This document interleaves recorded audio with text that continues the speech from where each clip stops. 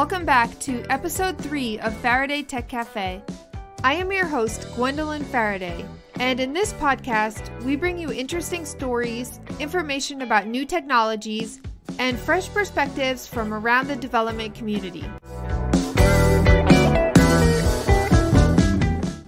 In this episode, I interview Gabriel Rodriguez, who is a blockchain developer and Devops engineer currently working at Hedera Hashgraph.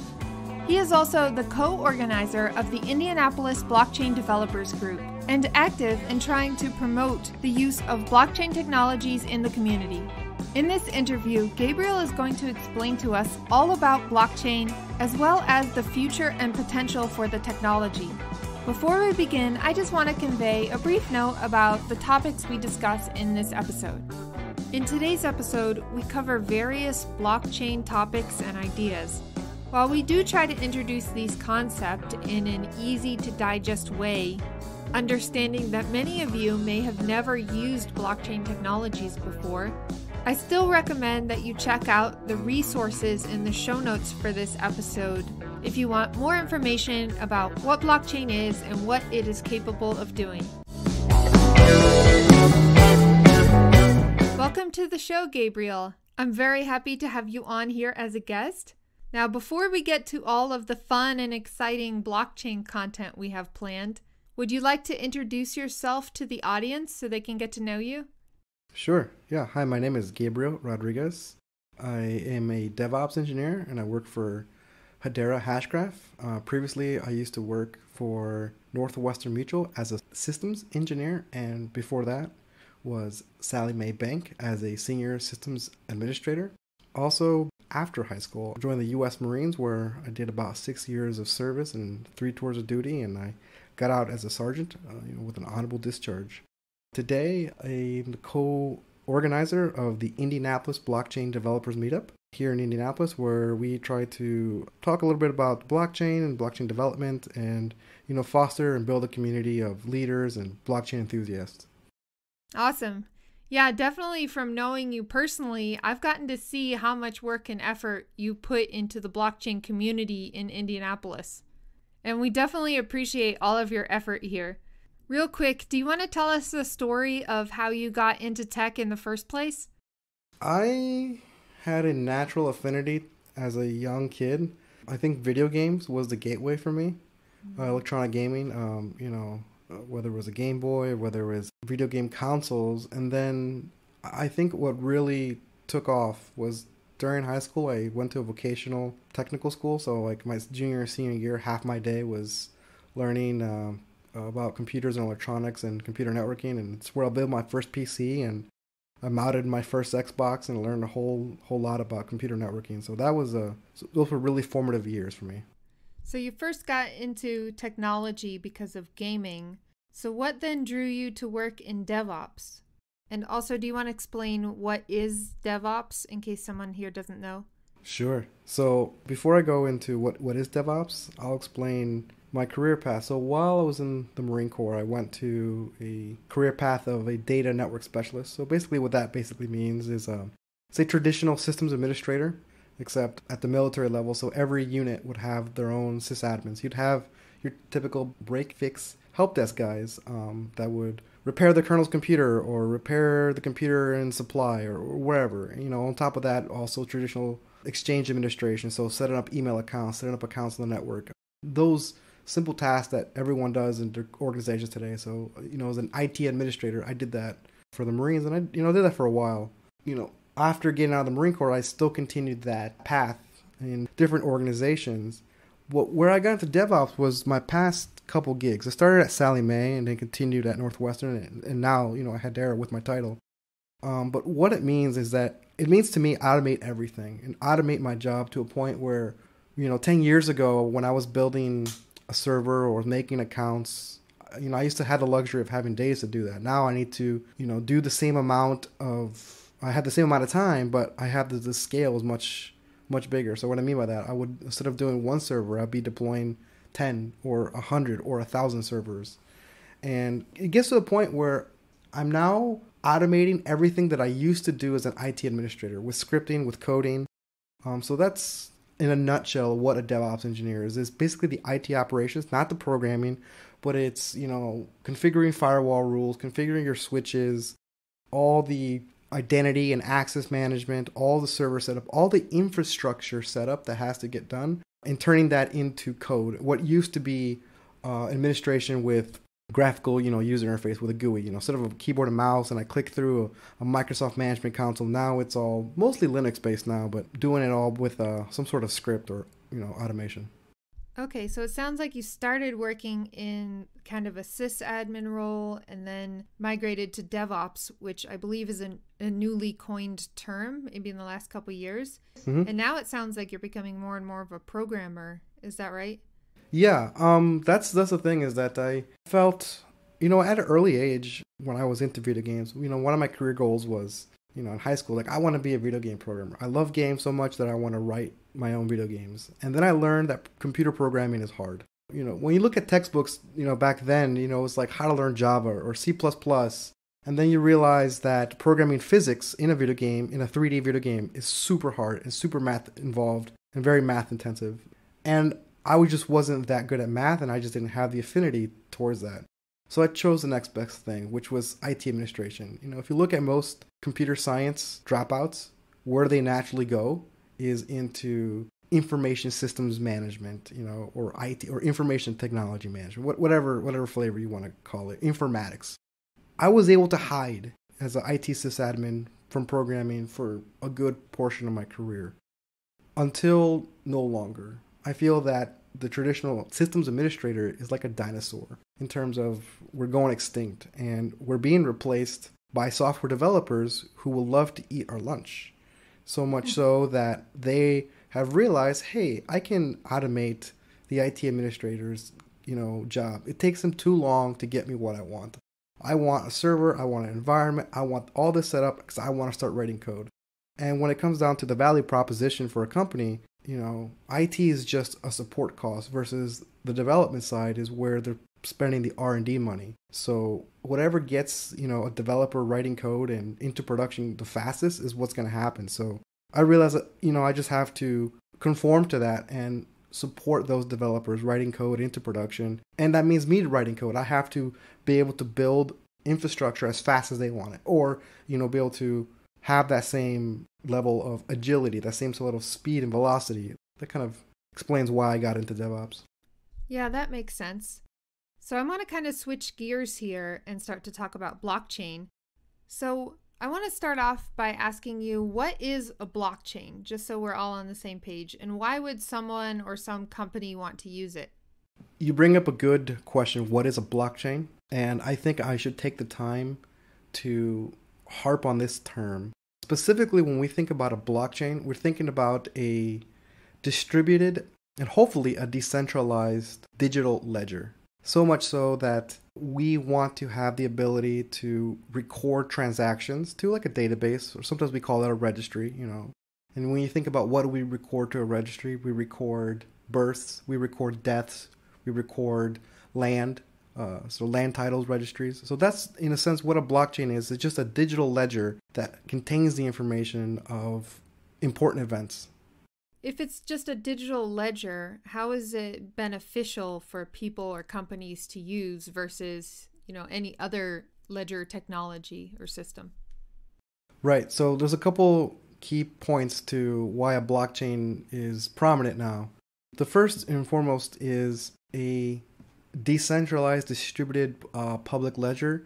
It allows us to disintermediate information. So what I mean is we can remove the middleman and we can establish trust where we didn't have that before. So when we think about, for example, banks that have ledgers that can have the balance of our accounts, we're trusting a bank to have accurate bookkeeping. Well, now with blockchain technology, we can record very similar transactions, very similar balances, or what have you, whatever sort of asset that you feel is valuable. You can record that, and you don't have to have a centralized system that provides that trust. You can now have a copy that is agreed upon by multiple parties and distributed in a quick way that provides that sort of trust. So to answer the question, what are the applications or use cases? Well, we all know the killer app. It's called Bitcoin. That's the most commonly used one. But we're starting to see other companies use information, this sort of trust in a different way. One I like to highlight is, for example, information polling and gathering. So, for example, when we think about the censorship of information today,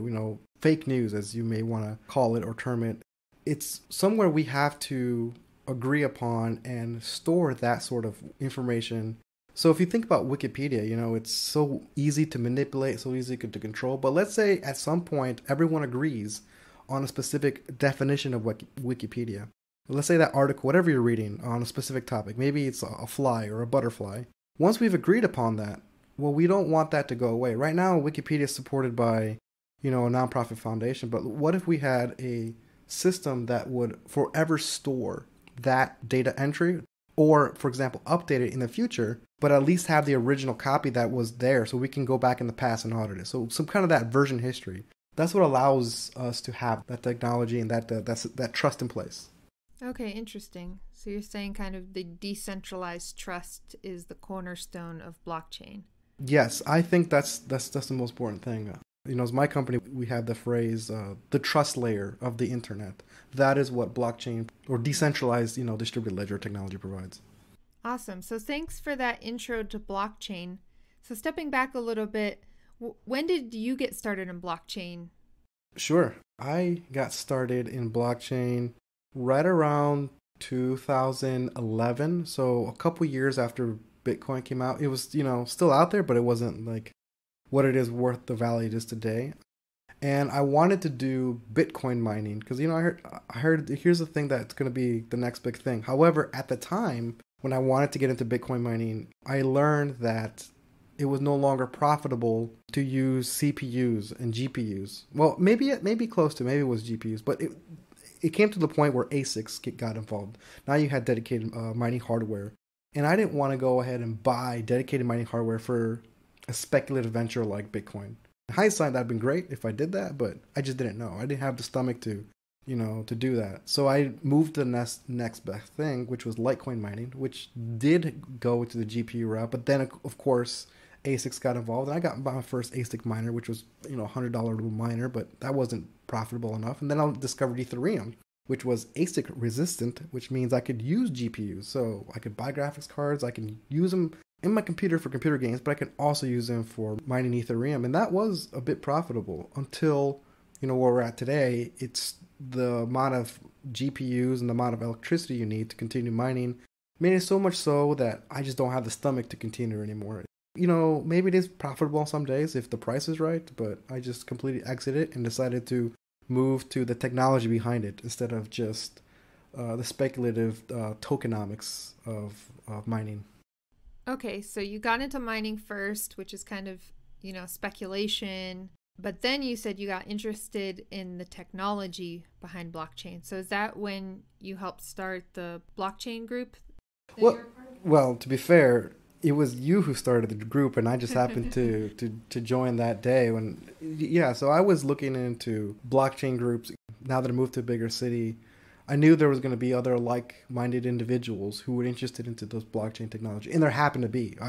We weren't the only ones, but we were the ones that kind of started the group. And I think there's another group out there maybe that also started similar at the same time. But we managed here in our community to foster that. And I would say, though, that since the past 2 years, it's been quite a journey. We've done a project together. We've done many talks. I can't think of how many. We've done many presentations. And at least for me, it's helped me lead into a certification and into a job. Yeah, I just want to say that you definitely helped get the group off the ground. It's difficult to run and organize any group and to do all of the different things. So it was really helpful having you there with me to grow this community. Yeah. I'm happy to do so. I didn't initially join a meetup. I've never had experience running a meetup. I didn't join to say I'm going to be the organizer. No, it just happened to be that you were the only one doing anything. And I realized that if there was nobody to help, there's nobody else to pick up slack.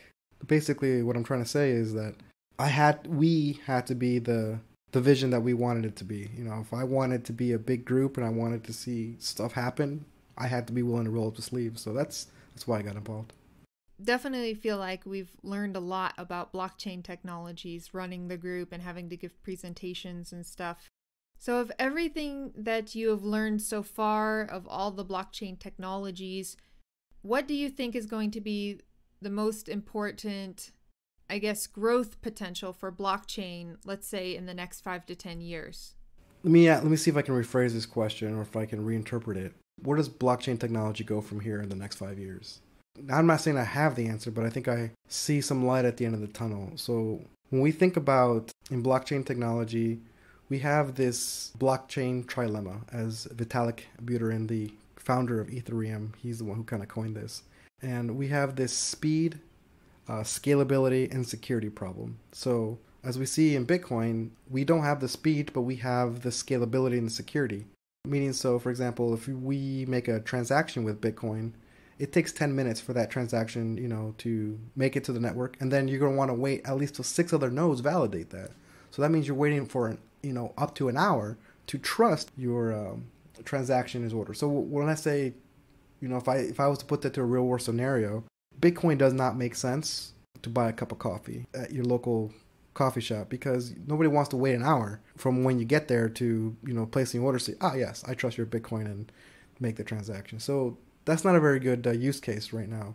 Then we look at some of the other, blockchains trying to solve this issue. Well, we look at Litecoin, and they reduced it from, 10 minutes to, a much shorter piece of time. But then you also have the scalability issue where you have to, spend all this computing power, all this electricity, really, all these resources to scale it and to make it secure. So we have this issue where how can we make things scalable and secure and all those things. So we look at different consensus mechanisms. And so far, the consensus mechanisms still require a trade-off. So now we have private ledgers where the consensus mechanism says, let's cede some authority to somebody. Let's agree that we can't trust everybody in a public ledger where just anybody can join at will and leave at will. So now we have these, private networks where someone says, okay, we're going to validate everybody participating, and then we're going to elect somebody to order transactions for us. And to me, that kind of defeats the purpose of a decentralized ledger, because now you have to cede authority, and now you have to trust somebody, this centralized figure. And that, it gets us there, but it's not perfect. And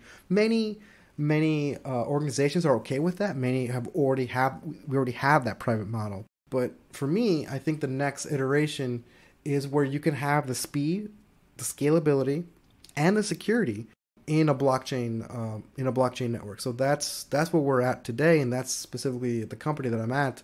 I think they've got that solved with the Hedera Hashgraph.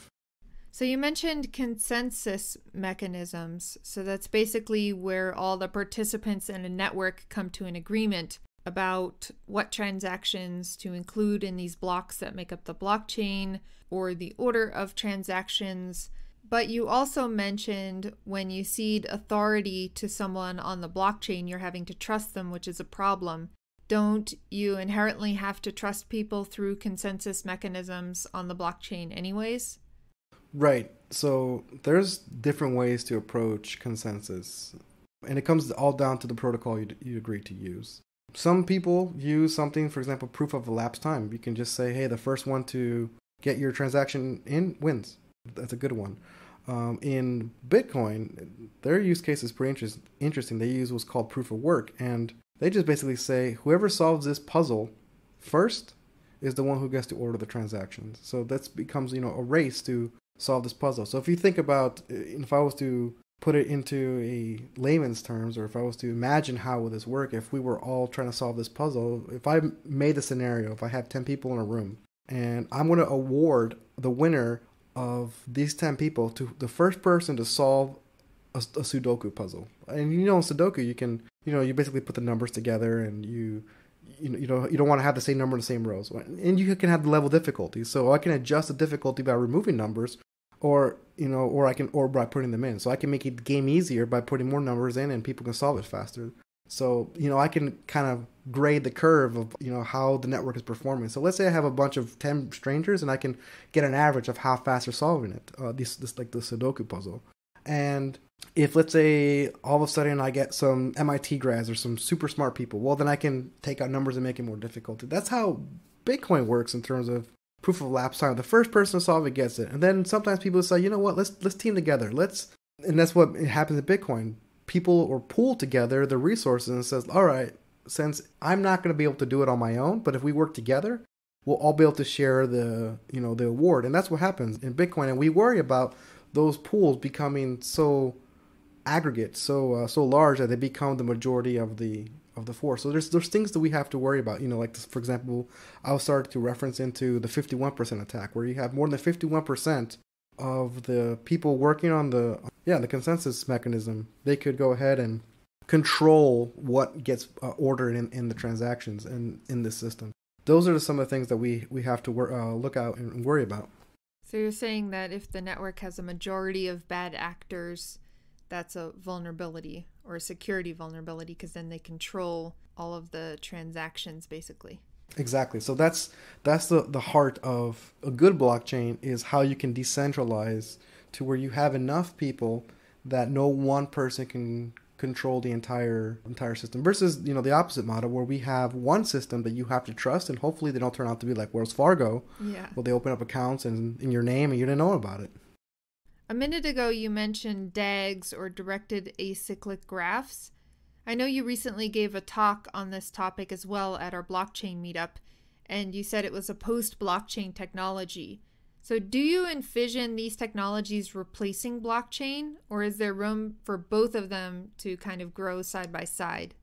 There's absolutely room for both. So when we think about where different directed acyclic graphs are, I like to point to our company's use cases on the Hedera consensus service. So for example, we are offering our consensus mechanism available to other blockchain technologies. So for example, we now have a project with Hyperledger where instead of using Hyperledger's redundant Byzantine fault tolerance, you can use Hedera's consensus service instead. So we have the claim that we have a faster consensus mechanism service, faster than the redundant Byzantine fault tolerance. So that's something where you can say hey, maybe we can swap out the best consensus mechanism and go from there. We don't have to completely re-architect. And also, for example, we're taking the Solidity and we're bringing it over into Hedera. So it's not that we don't have to completely scrap old systems. If you've written stuff in Solidity for Ethereum, you should be able to take that same, chain code and bring it over to Hedera and run it at a much faster and a much cheaper cost than what you're currently on Ethereum. And I mean, again, we're still building it out. We're still, the jury's still out of is this the best mechanism or not. But what's going to happen is that you're going to have a lot of innovation done by different blockchains, and whichever one happens to be the most proven model is what's going to dictate in the market today. So I definitely think there's space for everybody. There are other directed acyclic graphs out there. For example, if you take Nano, they have an interesting model where they don't have a token. They do not reward miners for processing the transactions. The goal is that people would just run a node altruistically because the sum of the network happens to be worth it enough for you that you're providing this service to the world. I don't know personally if that's a good model, because you still have to run. If you look at the system requirements for Nano, you still got to have a lot of bandwidth to have all these transactions that you got to process through your own thing. So you got to spend the money on the bandwidth, you got to spend the money on the electricity. Even if it's not such a powerful computer you need in CPU memory, those are still resources that you have to provide. And that's why I take the reference of BitTorrent. I always reference this in my talks, how BitTorrent never proved to be as successful as it could have been. And the reason is because there was no incentive mechanism for people to continue to seed files. Once I downloaded something in BitTorrent, I had no incentive for me to reshare it. Now, there was kind of these systems where there was like these pools, or where you would join this network where they would monitor your upload rate. So if you maintain a specific upload rate, you can reach that download rate, which is, may or may not work, but long term it just wasn't the killer app. And if you look at today, how many times you actually use a BitTorrent download versus a direct download, most people choose a direct download because I don't have to worry about having the client anymore. But if you think back to 2004 where we were at, it was, I believe, 60% of all traffic in Asia in 2004, and at least 25% of all internet traffic. So it definitely had its use case, but you need a decent incentive mechanism to host the infrastructure. Yeah, we'll see how it goes, and I think DAGs are going to be they're going to solve that blockchain trilemma that I referenced earlier. So I want to get back to talking about your own experience. I know you got a blockchain certification last year. Can you talk a little bit about that? Sure. Somewhere along the line in the past year, 2 years ago, I made it a goal for myself that I wanted to become a blockchain developer, or I wanted to work in the blockchain industry by 2020. That was a personal goal of mine. But that is a very difficult goal. The reason I say that is working in this industry, it's still new. There's not that many opportunities. So for example, if you're a traditional software developer, if you're specifically like a front-end developer and you work in JavaScript or HTML or CSS or whatever front-end technologies you use, front-end jobs are dime a dozen. Same thing with back-end, whether you're a specific database admin or so on and so forth. Most people have that. Even in DevOps, there's plenty of those jobs out there. But working on blockchains, it's not quite the case. It's much more difficult. And I realized that if I wanted to work in blockchain, I need to have some sort of credential, some sort of proof that I knew what I was talking about. And so I decided to pursue the blockchain solution architect certification provided by the Blockchain Training Alliance. And so one of the things I had to do is I had to find out who even offers a legitimate course that I would brag about, essentially. Who has. And there's a few of them out there, but I found that BTA had a pretty good course in terms of, when I looked at the study guide, I'm like, yep, this is kind of like the material that makes sense, that, and I still had to study for it. I had to still read the book, but it made sense to what I was already learned, or before I even read the material. I was kind of already prepared for it, and it made sense to, this is what blockchain technology is, and this is the history of it, and so on and so forth. Also, they had the testing mechanism wasn't something that you just did online. It's not something you could cheat on. It's almost impossible to. You had to go into a certified testing center, the same places where you would go get another certification like your A+ or your Net+, or those certified tests. I think they're Pearson VUE testing centers. So, you have to provide 2 forms of ID. They have a camera on you. They monitor you. So there's no really way to cheat. So I wanted something that says, yes, this is, something that there is a bar to pass. And it's not just anybody can take it. And once I did that, that's something I can hold on to, say, I did this. And, when you look at how many people in the city have taken it, I can only count on, I think, 3 to 4 individuals. So that already put me ahead of my peers. Anybody else who says, I do blockchain. Because you look on LinkedIn or you look online and you can see all these cryptocurrency experts or whatever, gurus, whatever they call them. But I wanted to have a specific focus that says, this is what I do and this is what I know. So that's why I decided to go for that certification. And I encourage anybody else to follow that path or to get something today. Maybe there might be different certifications and that you should go for. Power to you. But just find something that and go from there. So now that you work in the blockchain space, you recently got hired at Hashgraph. Do you think that a certification helped you get there? Helped you get the job? I think it played a factor, for sure. Specifically, that I was interviewing for a DevOps position. So what I already knew from my existing job was relevant. But, when you think about the time it takes to bring someone into the industry, most blockchain companies that are legitimate, they don't want to have to try to explain to a developer or an engineer what a blockchain is and why is it relevant. If they don't know why it's relevant, then they're at the wrong place. You have to have some sort of understanding and passion for it. And I think that certification helped explain that, look, this is how much it means to me. Not only am I doing, going to meetups or running a meetup, I'm willing to spend my own money and go through a certification program because I think it's that important. So if anything, it at least spoke to my character, because they didn't have to quiz me on what I knew on blockchain, because their distributed ledger technology is different fundamentally from what I already knew about Bitcoin and Ethereum. It's just another one. But having that fundamental background did help and explaining what kind of candidate I was. Interesting. So it didn't just help like showing them that you had the knowledge. It was more about the dedication and passion that you had for blockchain and showing them that you're really committed to a career in blockchain, basically. Yeah, I think that was my selling point for, why me versus another DevOps engineer. So looking back at how you got into blockchain and your journey, would you recommend software developers, start learning blockchain? And how would you recommend they do that? So that's a very broad question. Should a software developer learn blockchain? It depends if it's relevant to what they're trying to do. If you're a front-end person that never touches blockchain technology, maybe not. But I think in general, it's something you have to know from the very basics. You have to understand how it's going to fundamentally alter technology going forward. And front-end people are not going to care much about back-end technologies. And specifically, blockchain is a back-end technology. So I guess I can rephrase that. Do you think it's going to be important for software developers to know going forward?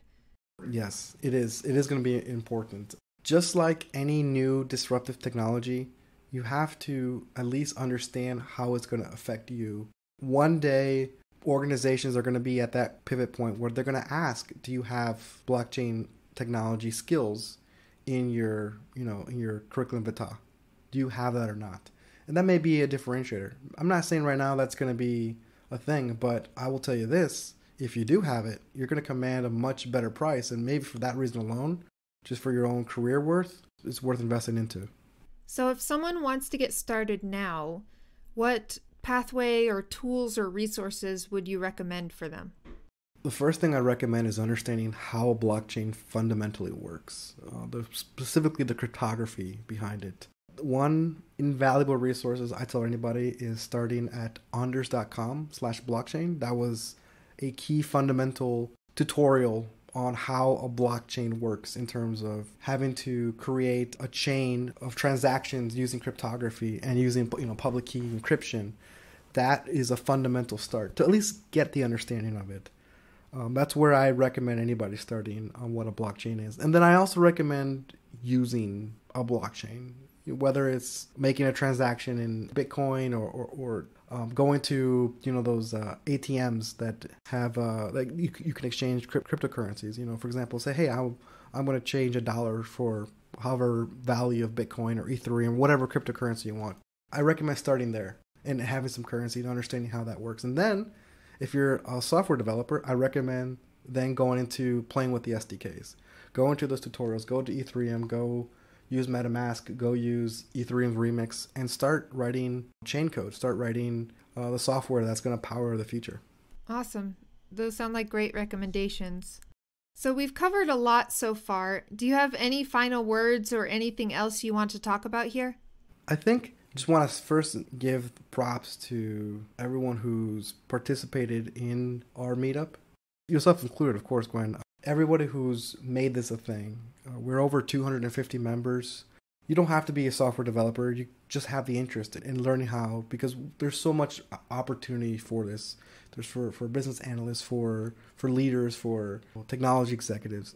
I think there's a great space for this, and I want to thank all those people who came to our meetups and who will come to our meetups and are interested. So thank you.